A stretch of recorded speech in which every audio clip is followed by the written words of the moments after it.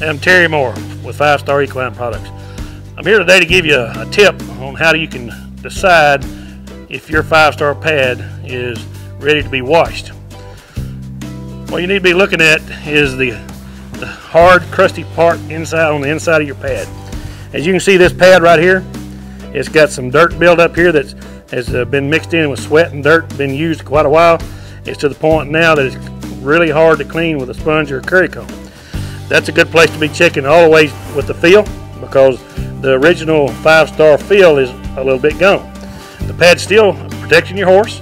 It's just not hardly as comfortable as it can be, and with washing you can bring this pad back to its original softness and durability. Also a good place to look is along the edges. You can look for the dirt. That's where the dirt and sweat's going to be collecting as you're riding your horse and putting your pad up, because we always dry these pads such as this. Okay, so that means your sweat and dirt will always be running down to the edge. Watch your edges when they get a little crusty and dirt and sweat.